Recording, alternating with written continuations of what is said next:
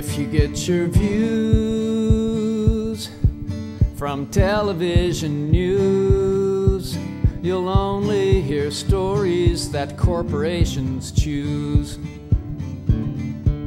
You'll only get to see what they want you to see. You're gonna have to read and decide what you believe.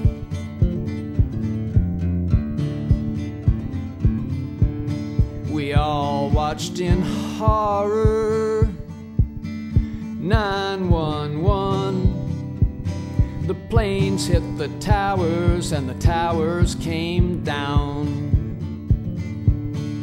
Did you ever wonder how they fell so fast? Well, maybe that's a question that we're not supposed to ask.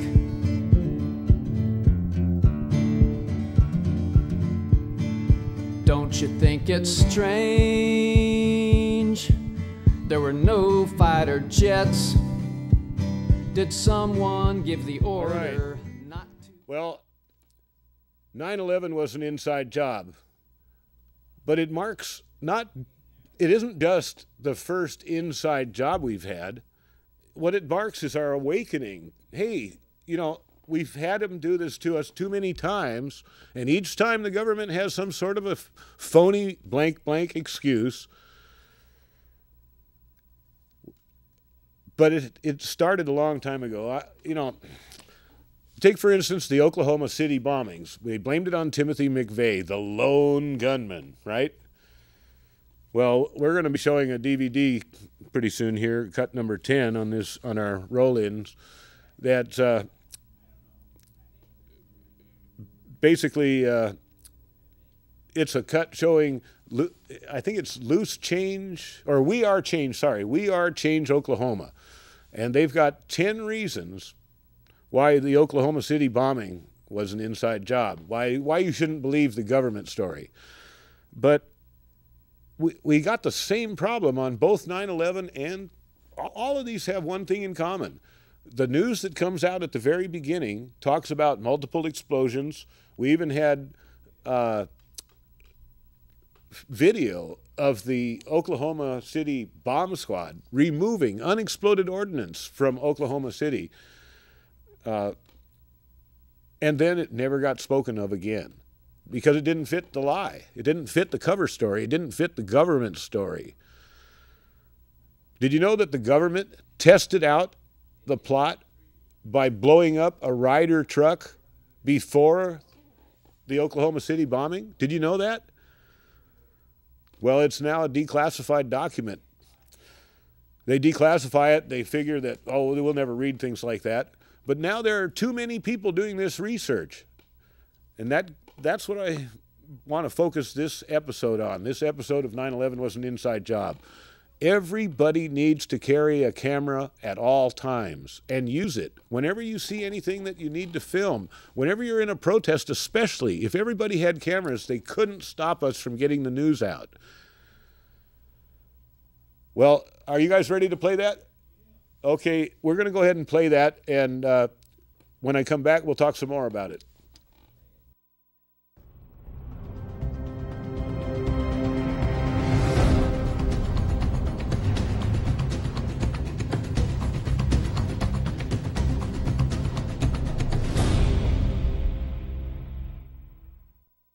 This is James Lane from We Are Change Oklahoma, and this is the top 10 reasons to question the official story of the Oklahoma City bombing.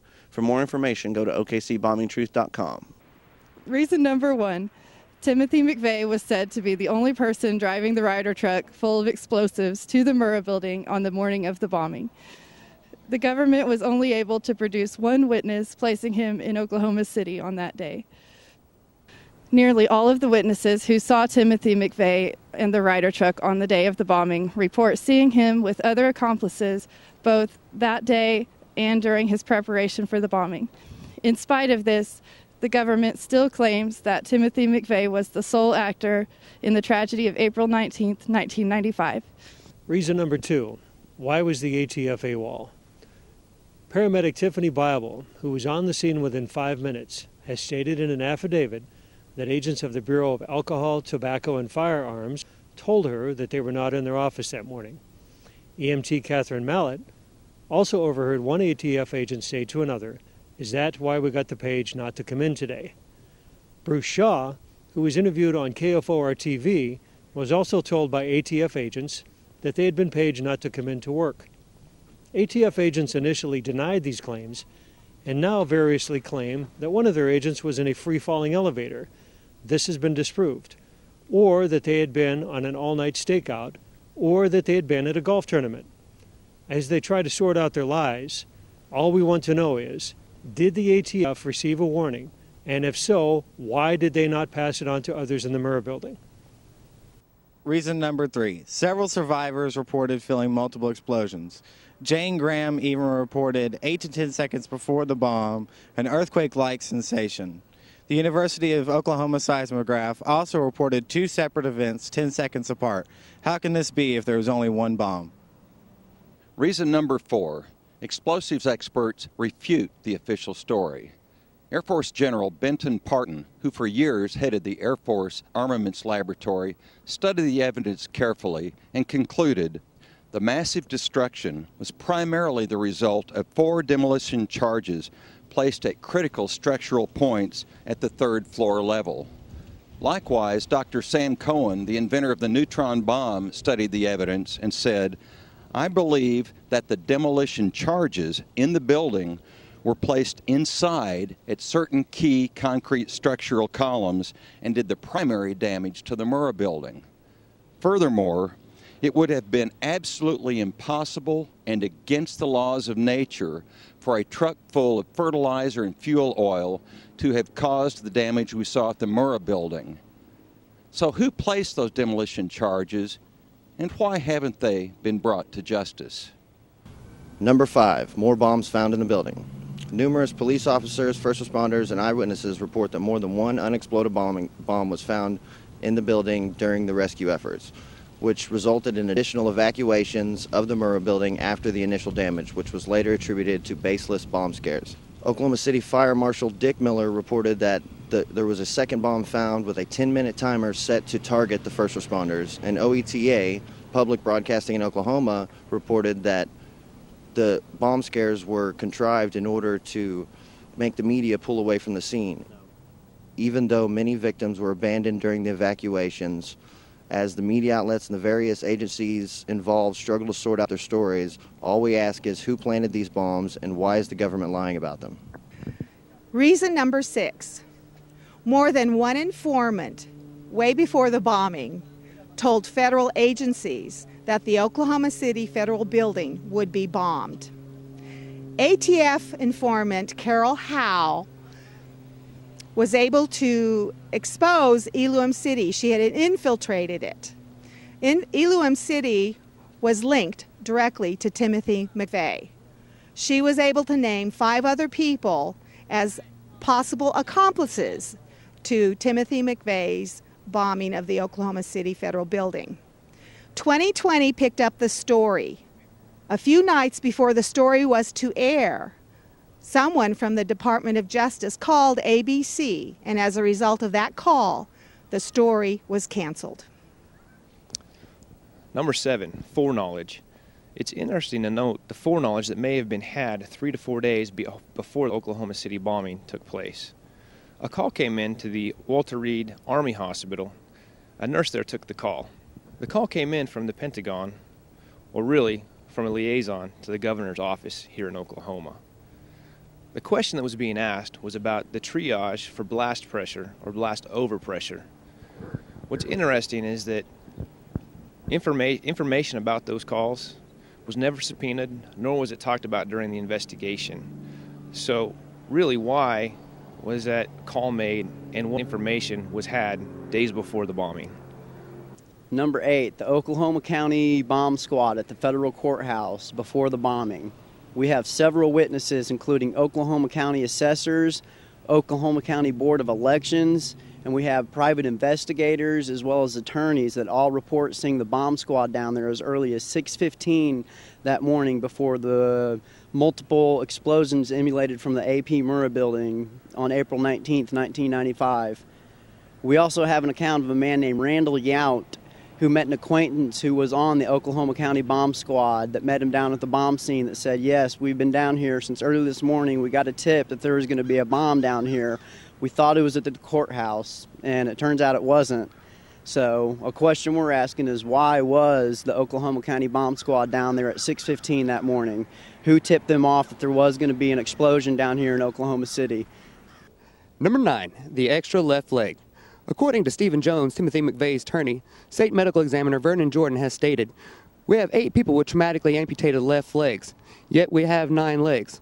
Also adding that the chances of someone being buried with 2 right legs to be 0. Chief pathologist of Northern Ireland, T.K. Marshall, having performed 2,500 autopsies on bombing victims, has also stated, there is never an unknown victim. Therefore, we must assume that this leg must belong to a perpetrator close enough to the bomb for it to be disrupted to such an extent that it only left a leg behind. So, who is this person? Number 10, the videotapes. Dozens of video cameras were pointed at the Murrah building on the morning of the bombing.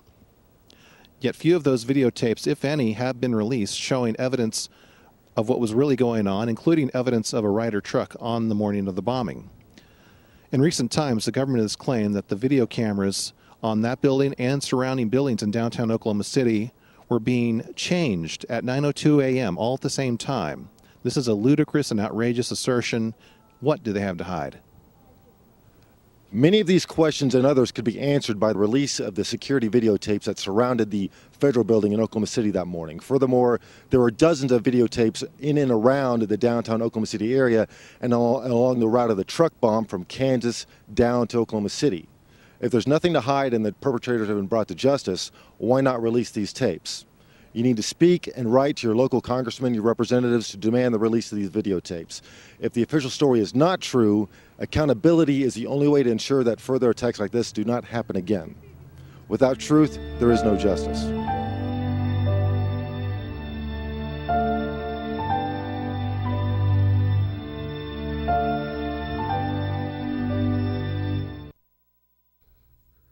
Okay, now that I've started the subject, that brings us to Tony Farrell.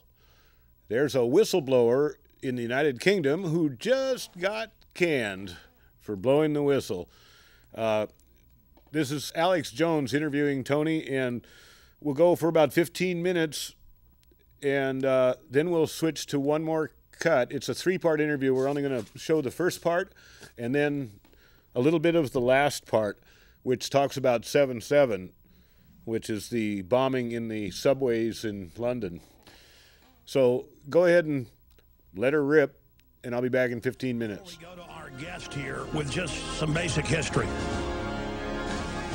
In mainline Roman history, and you learn that Julius Caesar's family actually got political power through this over several generations, fire departments were set up in the big city of Rome, and if your neighborhood did not pay them the fire department fee, they would set fires and burn down your neighborhood. And over time, it grew into a protection racket. The Sicilian mafia in the last 200 years in Italy and the United States, in places like New York and Boston and other places, didn't invent coming to your grocery store or your laundry or your restaurant or your church and saying, you need to pay us protection money or somebody's going to burn down your grocery store. I'm not saying who's going to do it, but if you pay me a little protection money and hire my cousin, he'll watch out and make sure nobody burns down your grocery store. And, of course, it's the cousin smiling at you from behind the capo that's going to burn down your grocery store. There was a case of this in New York, I don't know, it was a decade ago, got a lot of attention, so I use it as an example, where somebody with ball-peen hammers knocked out hundreds of car windows for years. And folks noticed that there were billboards everywhere for a company that had shops all over the areas that would fix your windshield for the lowest price. And finally, it was discovered when one of the workers blew the whistle that he had upwards of 8 people going out every night knocking dings in windshields with a ball-peen hammer. Now, that's a false flag, business attack. There's been a lot of evidence that major virus companies are hiring hackers to release viruses that they then already have the fix to. I mean, this really is common sense. Governments in the West the last 100 years have made drugs illegal. because the big powerful interests control the drugs being brought in. Now they can shut down their competition with the law they've bought off, and they can make larger profits because it's now a black market item.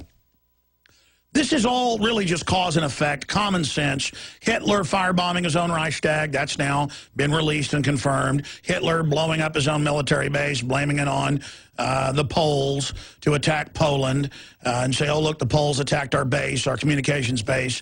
They even dressed up prisoners and shot them in Polish uniforms and German uniforms to show newsreels of dead bodies. That's how World War II started. That's publicly admitted.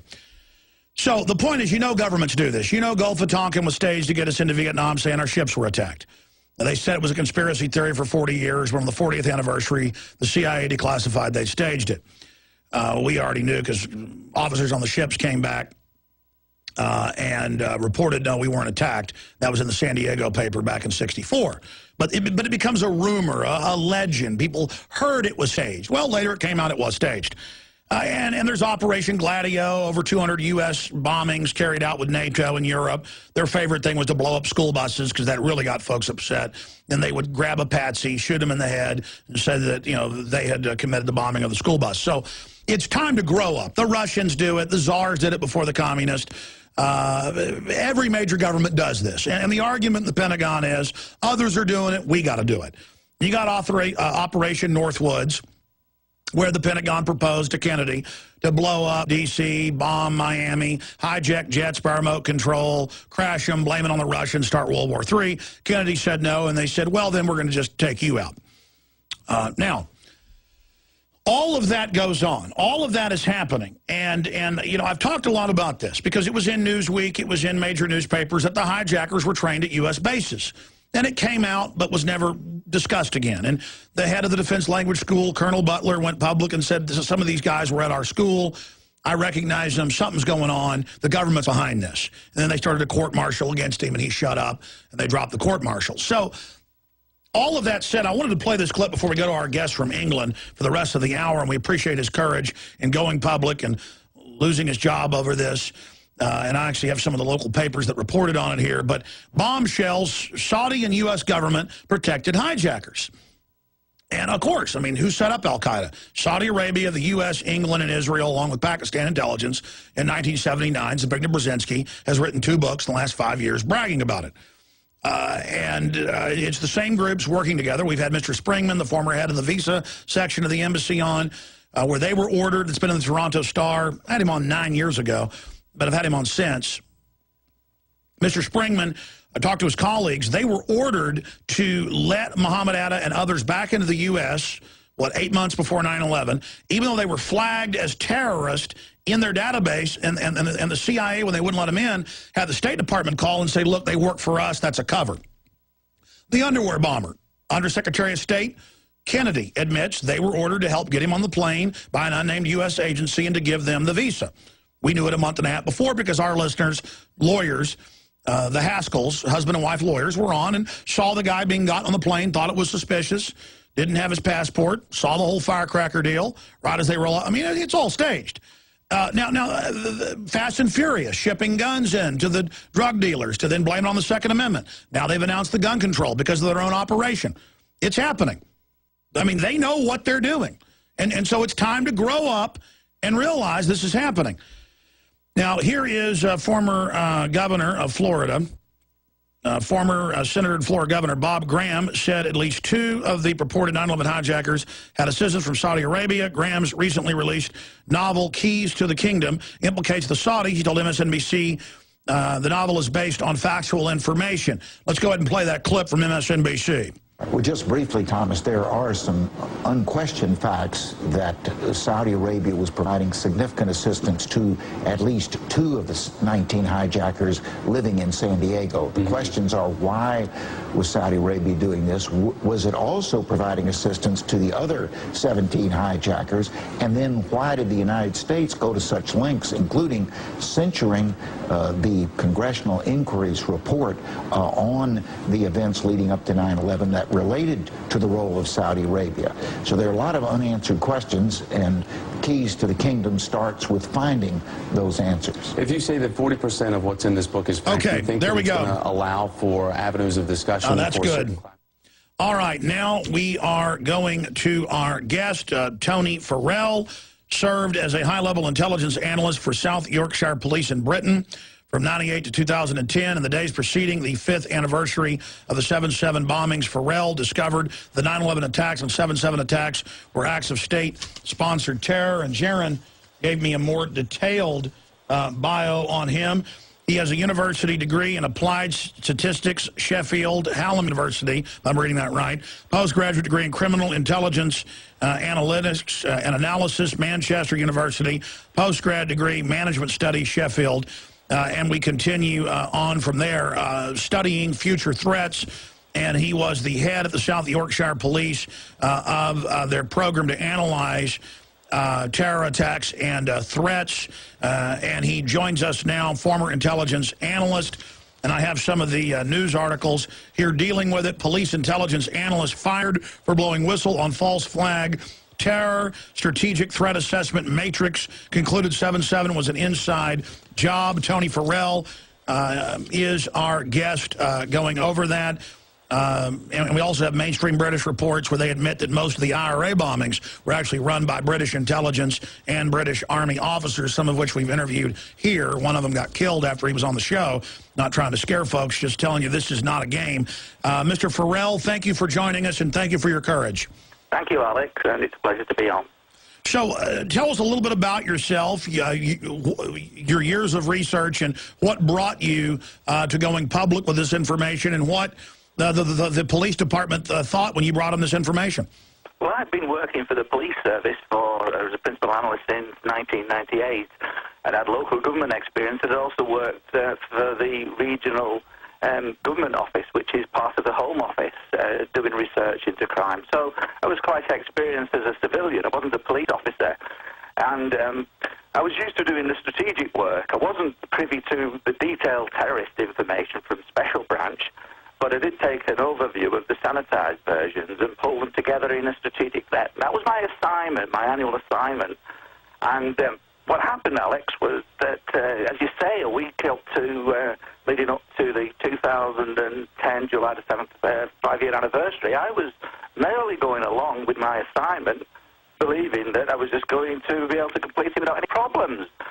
And unfortunately, for me, running concurrently was my home study that was into things like the history of geopolitics and what was going on in the world, and a bit of church history. And all of a sudden, with a week to go, Alex, I dropped on, through the likes of your program, the possibility of 9/11 being an inside job. That quickly triggered me to do a lot of research in haste at home, and hoping to get reassurance that that wouldn't be the case.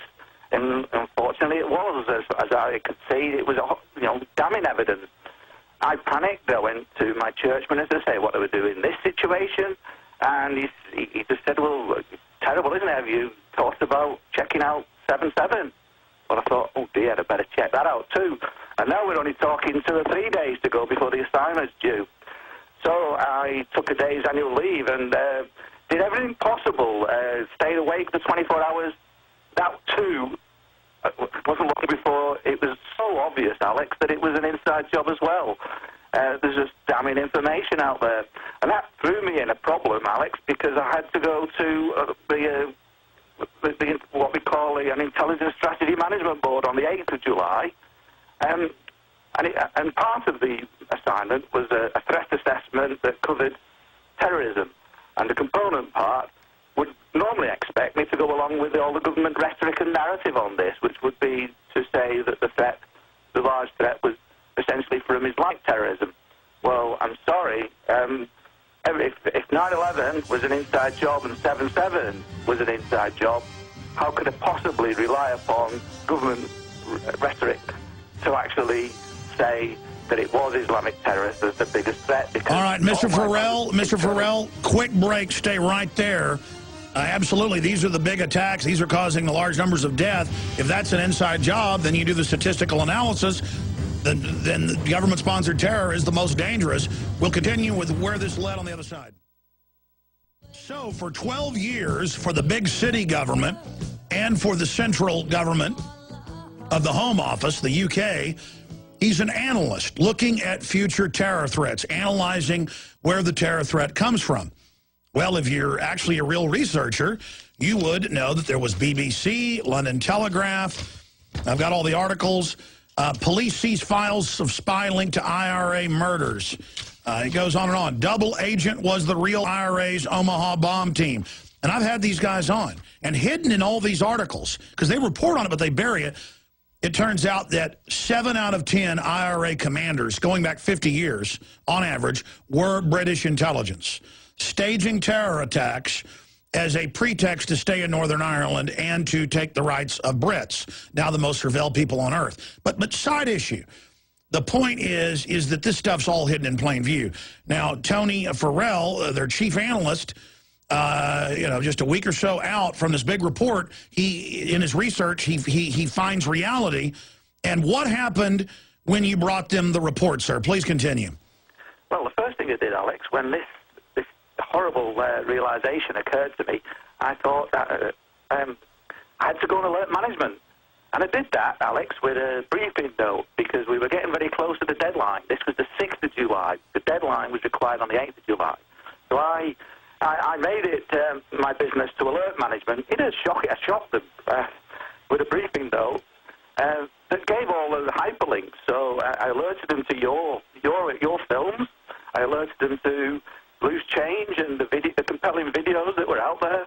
That was on 9/11, and likewise with 7/7, the research, the compelling research. And I was saying to management, look, it's a case of Houston, we've got a problem here. And we need to have a look at it because things aren't the way they seem. And that shocked management. And they really, on the 7th of July, they really sort of tried to wrap me up in cotton socks, Alex, and tried me to go along with it and not rock the boat and go to the Intelligence Strategy Management Board on the 8th, disregarding what I believe to be the threat, and just carry on as normal. I'd done all the work, so I was in a position where I could have actually carried out and handed over the assignment to their satisfaction. They'd have loved that. My problem was it would go against my conscience. And quite frankly, Alex, this was a case I couldn't keep silent on. Silence, it's not golden, it's yellow. And I wasn't going to be cowardly over this. I had to make a stance. It was a defining moment on the 5th anniversary, that 7th of July, 2010, I came to that decision in my own conscience that I must make the stand. And on the 8th of July, I went in and made my stance and refused to hand over the product that they wanted later on for that afternoon's presentation for the Intelligence Strategy Management Board. I was asked then to explain myself in a report. I was sent home, away from the office, where they did an audit of my computer. And I was asked to come back in a few days' time with a report that explained why I felt necessary to make the stance, which I duly did. I told them all the reasons. I made inferences on the strategic threat to do with the New World Order.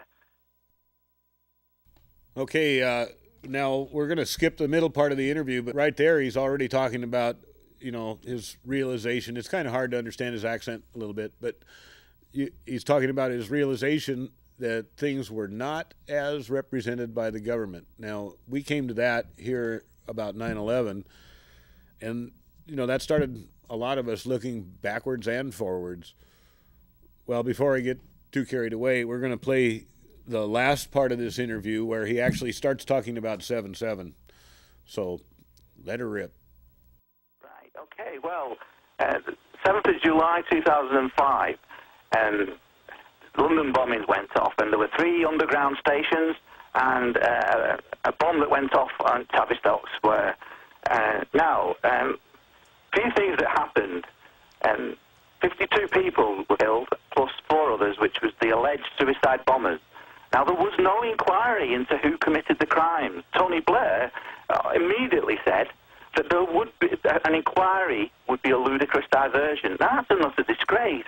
And instead, we've been told who is guilty, and we've had a diversionary inquiry later on down the line just about the intelligence failures, where the real agenda is simply to conceal the truth, as you say, just as it was in the Hutton inquiry for Dr. David Kelly. Now, there was a poor quality and anonymous official version of the London bombings, and that's deeply suspicious and unacceptable.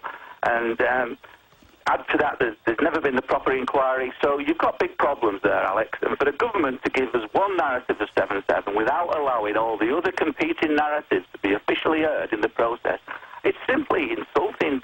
It's a disgrace. Now, a key thing here is the mock terror exercise that occurred. Now, this is fantastic, this. Peter Power, advisor consultant, when all the bombs go off, shortly afterwards, we're talking an hour or so after the bombs have gone off, this guy, Peter Power, advisor consultants, goes on TV and announces this. He says that this is amazing. The terror attack, the terror training drill that we are into at the moment, where there's 1,000 staff involved, was simulating bombs going off at the exact same stations and locations as actually happened. Now, in statistical terms, Alex, it's as certain can be that a drill exercise matching the exact same locations and dates of the actual bombs, that could not have occurred by mere coincidence. Now, was that investigated? No. Should it have been? Well, you're damn right it should. And by the way, we're going to break. We got 2 more segments. Offers the insight that's needed to find out really what happened. And it's a disgrace that it... All right, stay there, sir. We got to go to break, and we're going to come back and let you finish on that. We got one little segment in that first 5 minutes of the hour. Then we got guests coming in. We'll definitely have to have you back up in the future just to go over your own research. But absolutely, they ran drills on 9/11. Oklahoma City, they always run a drill to cover the real attack. You know, a lot of people engage in delusional, magical thinking. They think that you can just decide there aren't false flag terror attacks. I mean, you read the history of France and England fighting with each other and others. They were constantly doing it. Constantly doing dirty tricks against each other. Blowing up an ammo dump and then blaming it on the other. This is war. The issue is war is now being used against us domestically by our own governments. That's an act of war, shipping tens of thousands of firearms into Mexico, then blame it on the Second Amendment. And it's admitted the government did that. Okay, people, we need to grow up or they're going to keep using this tool. So this is a short 5-minute segment. Sorry, we got one more little 5-minute segment, and we'll have to have you back. But continuing talking to Tony Farrell, who was in his police department and also worked in the federal government as a top terror analyst, ran into all this false flag history and information. You'd gotten into the drills of 7/7, the exact same bus, exact same place, exact same time, exact same trains, exact same place, exact same time. Actuaries have been done. It's in the thousands of tructagillions. That's, billions of times all the sand grains in the world. It's nearing infinity. I mean, it's the equivalent of finding a unicorn, a leprechaun, and Santa Claus in your backyard jumping rope. It doesn't exist. But please continue. Yeah, the spineless, anonymous Home Office official version that had flaws in it that subsequently the government had to admit that there were lies. The 740 ghost train that went from London to St Pancras that the Patsies were supposed to be on, but they didn't catch because the train never ran, and that was only an independent researcher that found that out later on and shamed the government. They had to change it, but they couldn't get the story to fit. So that whole sort of patch of the report is ludicrous. And, of course, why run the drill? Well, you've got some young Arab gentlemen who are working, with the government, who are teachers and things. They're taking part in a patriotic anti-terror drill. Uh-oh, something's going to happen. Yeah. And Alex, I'm afraid at least 1 or 2 of those, Patsies were taken out and assassinated at Canary Wharf is the most plausible explanation. I certainly don't believe they were on the trains. And the military-style explosives on the trains, a far more plausible explanation than the so-called explosions on in the back packages that they self-detonated themselves in wonderful synchrony. So all of that seems totally ludicrous. The profiles of these bombers, the personification of these people was not such that these were going to commit suicide. And if they've got videos that purport that they were, I actually believe that was part of a train drill. So there's so many things wrong with it. And I think we look at the G8 summit on the day of Glen Eagles, and what on earth was Tony Blair doing a few hours later, coming on record when the police had announced that we don't know who's done this yet, but Tony Blair does. He knows this is being done in the name of Islam. Now, I think that is a disgrace. I think that is unacceptable. But I wish just good people in the UK would actually see it, because I think they're blind. Well, it gets worse. At the Tavistock Institute bus bombing, it turns out there were people with fake bandages on who were seen before and then after with them off, you know, covering their whole faces, being bandaged up. They even, I mean, this was off the charts, insane and openly staged. And the reason they had to admit they were doing drills is because people who were part of the drill then start questioning what happened, but by seeing an authority figure admit the drill, then they think it's all out in the open. That's why Larry Silverstein admits they blew up Building 7. We'll be right back. Yeah, okay, now, before we get too much further, we have the 10-year anniversary of 9/11 coming up right quick, in just a few more weeks. And I've already, as you can see behind me, I've got a special slot the day before 9/11 on 9/10. We have a 2-hour live slot, and I'm going to be trying to invite other speakers, and we'll try to make a good live show out of it. You can see here the replays. There will be a replay on 9/11 at 5 p.m. It's a 2-hour show. Also following it on Monday and Wednesday and Thursday. So, and look at the times. They're all primo viewing times. I got to thank you to PCM for the great scheduling. And anyway, if you have any ideas for how to make this anniversary show a really good anniversary show, why don't you write me?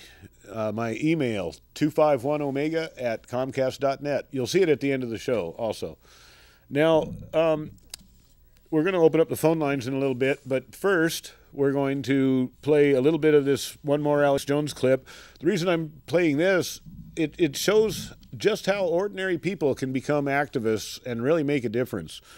And that's got to be the message that we're going to have to get out, as we get to this 9/11 anniversary.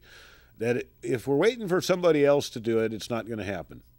Remember last time I played a clip of Mike Gravel suggesting that we do a initiative petition push all across the country, maybe get 5 or 6 states doing an initiative petition to try to get a new investigation on the horizon. But that brings up an interesting point here. Remember the last video? Tony Blair, an inquiry into this bombing would be a ludicrous diversion. What? When a bombing happens, you should put every bit of investigation that you possibly can onto it. When buildings in New York suddenly collapse for the first time in history due to a fire, we should have the most investigation of any crime site that you've ever seen. But that brings about an easy way, a litmus test to tell if you're talking to somebody who is deliberately trying to spread disinformation and trying to stop the advance of truth in the 9/11 movement. How can you tell? I'll tell you how you can tell. Bring the conversation around to a new investigation, and no matter how you word the question, no matter how reasonable it sounds to start a new investigation, if your opponent is a government shill, paid or unpaid, voluntary or involuntary, he will come up with excuse after excuse for why we should not investigate. And of course, there is no reason not to investigate, so these folks reveal themselves right off the bat. Well, let's go to this cut 7 then, and I'll be back shortly for your phone calls at the end of the show. We got Matthew Medina and Cody Hess, great political activist with a lot of news joining us coming up the next segment. They've also brought a friend along, Miss French. But we're going to be talking more in the future with Tony Farrell. He's got a website going up soon. He's going to be publishing stuff as an open source analyst for the people. We also need to support him in what he's doing there in Airstrip 1. Tony, you were making the point during the break to myself, you've been out for a week now. or 5-6 days, and no mainstream media in England. You would think this would be newsworthy, that a head analyst at a police department, a guy who was an analyst for the central government, the Home Office, comes out with this, and that they're staying quiet. They don't want folks to look into this. On a lot of truth websites all over the world, in a remarkably short space of time, following the interview I did on richplanet.com. And I point out, Alex, that there's an people don't have to take my word for it. They can Google, they can search the web, and there's some fantastic analysis.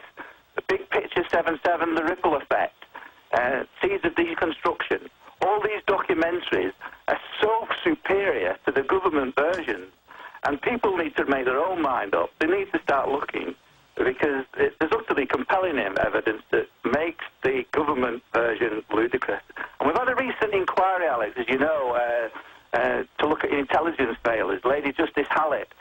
And don't take my analysis, I've not gone into too much detail on that, but there's a chap called Nick Collistrom who stayed every day at the inquiry and has done detailed analysis that completely discredits the whole of that inquiry. And that needs to be seen and needs to be heard, because that inquiry never allowed any searching questions to be asked. Why not? And there's counter-narrative, there's analysis that ruins the inquiry's verdict.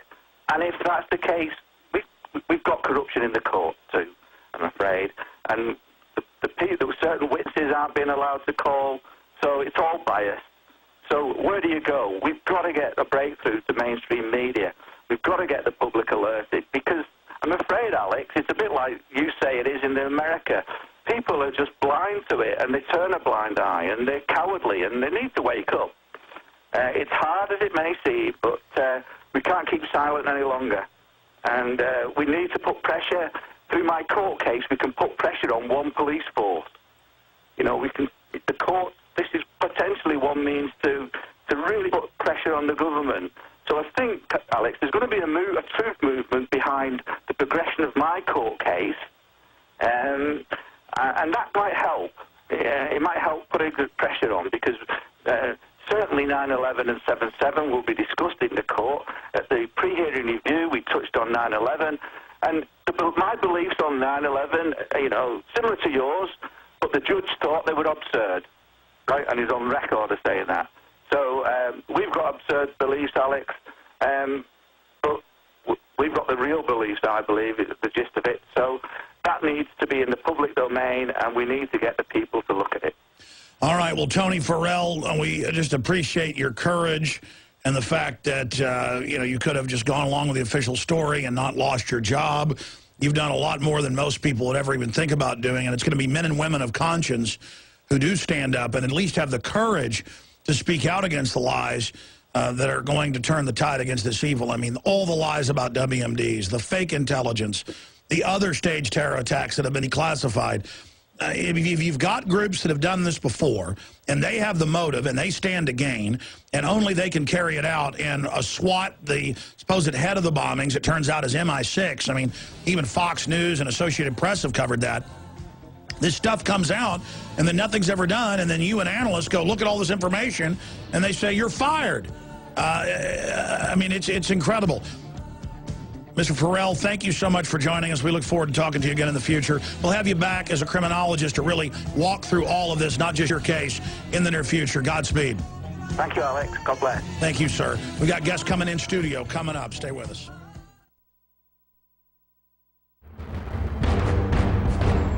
Ask yourselves, what are you doing in this time of great challenge?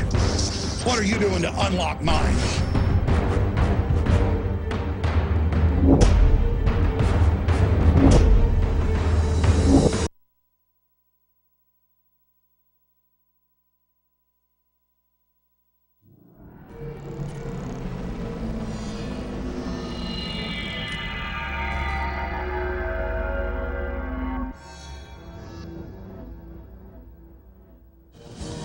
My guest now for a few years, I have known Matthew Medina, and I've seen the videos online with Cody Hess.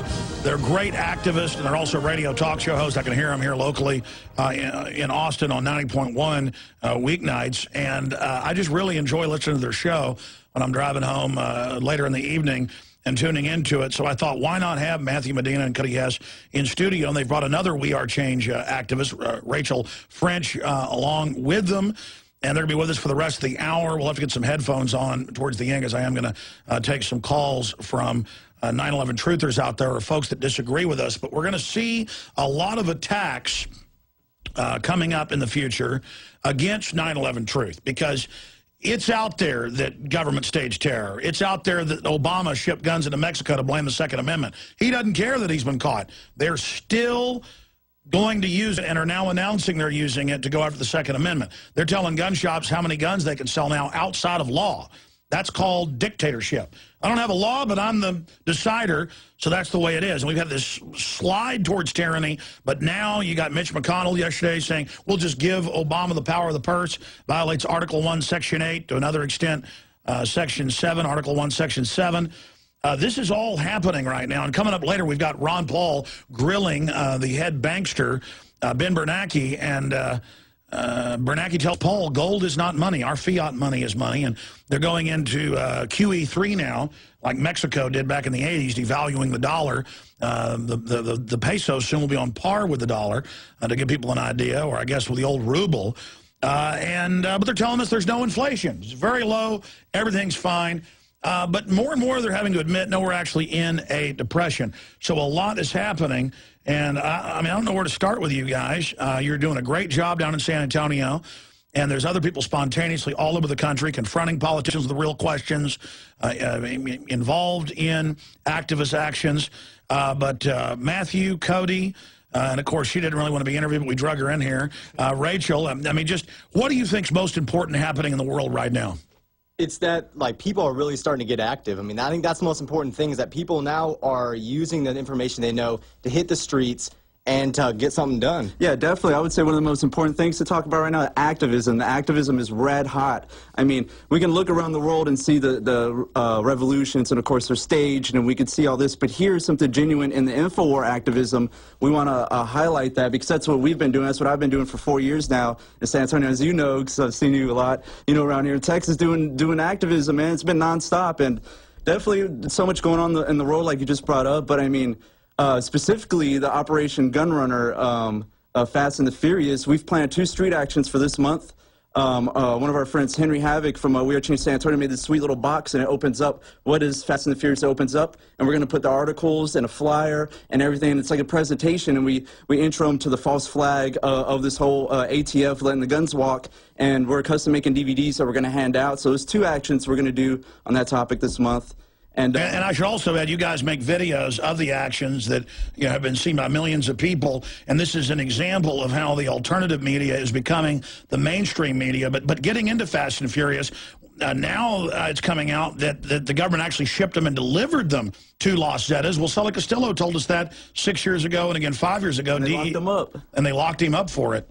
I mean, their lives are finally eroding. It's just starting to get like that. I mean, the more this stuff gets out there in the open and exposed, I mean, the more we have an opportunity to wake everybody And up. the people that have said we're kooks, they're the fools. 15 years ago, I had government documents. They knew that cell phones were causing brain cancer. Well, here it is. Fox News, CNN, cell phones, cancer, and infertility, 100% fact. See? Yeah, just like they knew asbestos was bad. If you want to go old school, they know a lot of these things are bad for us, and that's why it's our duty to expose it. And right now is the time. Everybody has the information. We're seeing young people waking up when we do street actions. I mean, the people that recognize this the most on the streets of San Antonio are teenagers watching our YouTube videos. So it's a good thing I mean, that's a really positive thing, a bright thing for the future. So definitely encouraging all the listeners to take action. Yeah, the new generation is the way of the future. Like right here, we got an article, Ron Paul, why the young flock to an old idealist. I mean, they try to frame it like he's an old guy, it's old ideals, but really, I mean, this guy's putting everything that all young folk would like. I mean, all young generation wants to be free. They don't want to live in this tyranny they see, and they see their future eroding. That's what I see. I mean, I'm young. I'm 21 years old. I see, like, 10 years from now, I mean, am I going to have a future? It doesn't look like it. You know. Not if we let these criminals continue to blow stuff up and take our rights and pose as our savior. Rachel, how did you get woken up? Well, I started looking into videos just was online, and I started kind of, No, it's okay, they're moving it over. We need to hook a few more up in there. Go ahead. Basically, well, at first I didn't really want to believe a lot of the things that I was, finding, and I kind of like looked the other way, but you get to a point where you can't, because there's just so many facts, that are just like right in front of your face. And I think people just like to live like, I don't know, in their own world, and, not really acknowledge like what's going on. And that's like a source of frustration, I think, for all of us, because it's like we're trying to wake people up, and a lot of people like don't want to hear it. Well, yeah, I mean, if we got killers running things, we better get them out of there. We're not safe.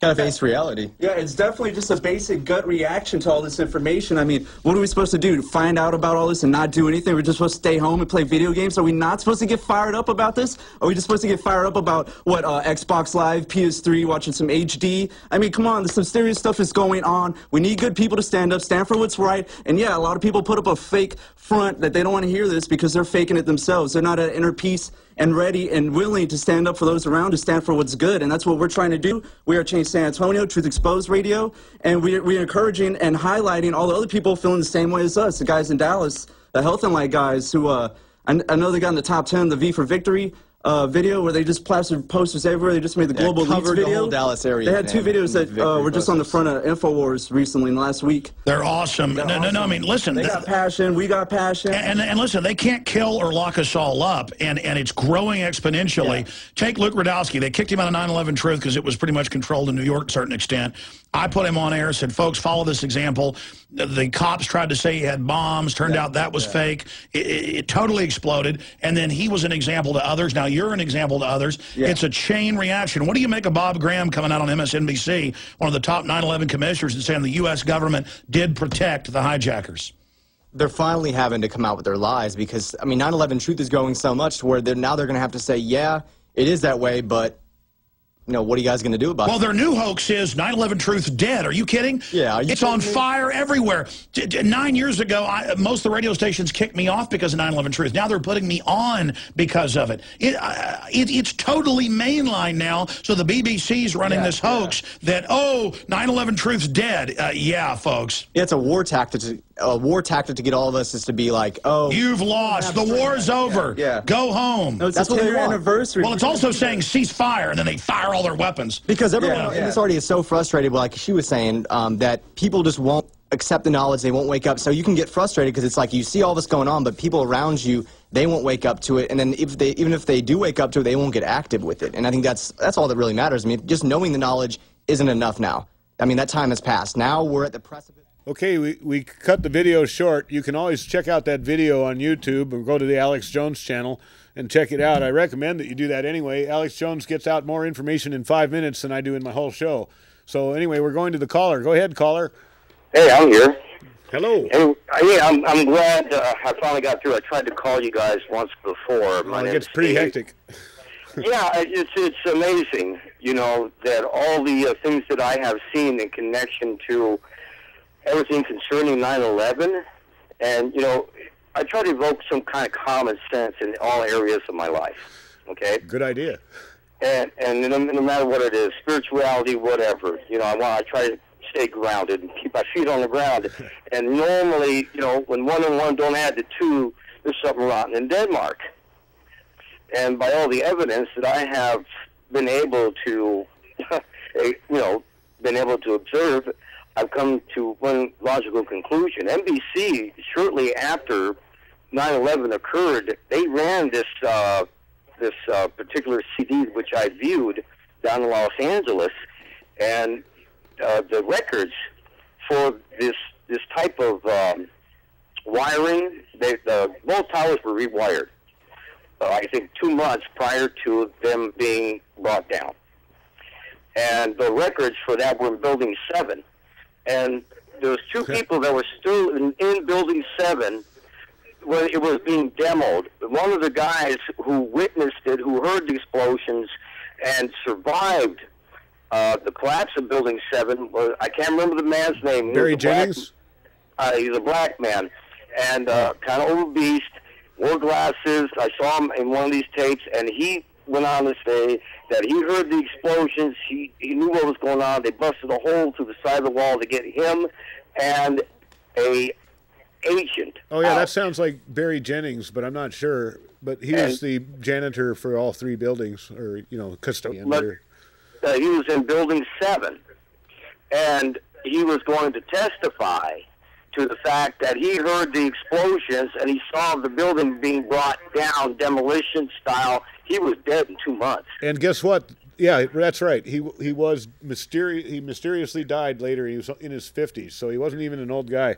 Exactly. But and, you know, what's interesting, the government has this agent. It's an explosive, but it's not really. Whatever it comes in contact with, it will consume whatever it is, and it will burn for 30 days until it consumes everything that you know it's around it to consume, and it will burn itself out after 30 days, which is coincidentally how long the hole in ground zero burnt for. Right, they burned and burned. They were finding molten metal like 3, 4, or 5 weeks later. Okay. After and spraying water on it. The government shipped off all the iron from the Twin Towers over to Japan to be melted down, so we could not do the forensics on the investigation to prove that there was explosive agents that brought the building and that down. alone should make people stand up. You know, what do you think we should do for this anniversary show that's coming up? I wrote a song about it. I wrote a song on the day that it happened. Oh. I'm a musician. Well, And hey, then, I'll play it if you send it in. Last week, I wrote this other song. Actually, it's 2 weeks ago. I won't say exactly, you know, the words that I wrote because it's a little colorful, but maybe you'll get the gist of it. And I'll just read it to you, okay? Well, I'm not going to sing it to you. But it's, ain't this about a bleep you want me to believe all the filthy, stinking lies that you can conceive. You must think we're all stupid that we really can't see through your mealy-mouthed BS, through your conspiracy. Man, stand up, man up, and tell the world the truth. Everybody wants to believe in the fantasies of our youth. By the people, for the people, classroom mere daydreams. Got nothing to do with your power-crazed, money-grubbing schemes. Somehow, somewhere, somebody forgot the sacred oath. You swore by God till your death you always would uphold. Feels like you sold us down the river without a single prayer. Floating down the river, the saints are drowning here. Sold down the river by them who are bought and sold. Sold down the river such a long, long time ago. All right. Man, that's going to be on YouTube when I get this posted, and people all over the world will see it. What I just said? Yeah. So why don't you already heard the one I wrote the day that it happened. I mean, well, we're out of time now. Oh, I'm sorry. But no, listen, if you have these recorded or anything, if you're actually singing them and performing them, send me a copy. I'll put it on this show. I would love to. I just, right now, I'm going through a lot of changes. Because of the information that I have, I had an attempt on my life. I have information in regards to what the government's been doing for years. Well, 251. I'm still alive. 251 Omega at Comcast.net. 251 Omega at Comcast.net. We're off the air. Thank you for watching. Watch again in August.